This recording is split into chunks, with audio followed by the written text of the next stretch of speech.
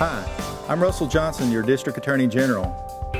We all know when we come together as a community, we are better at addressing any problem that Roane County faces.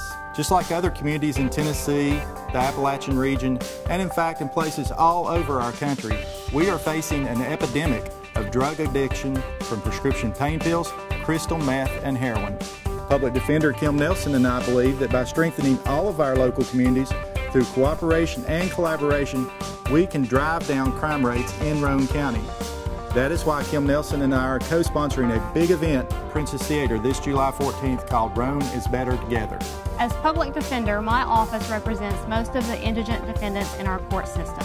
The vast majority of these defendants have drug dependence issues, often with other problems that can be addressed through coordinated recovery programs to help get them out of jail and keep them out of jail. I agree with District Attorney Russell Johnson. We do have an epidemic that is not unique just to Roane County.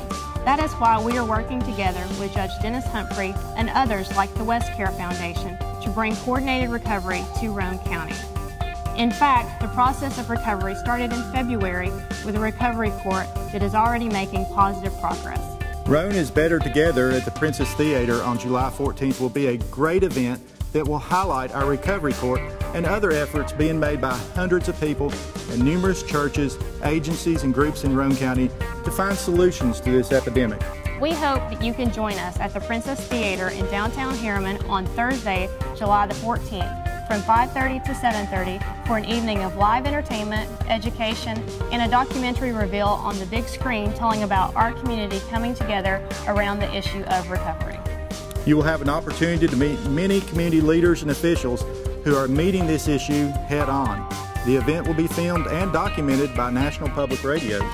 NPR's Truck Beats program has been focusing national attention on Roane County's recovery efforts in a positive manner to show how a strong community like ours rallies around a tough issue. Come and be a part of this positive effort on July 14th at the Princess Theater. So bring the whole family for a fun, educational, inspiring evening. And it's free! See you there!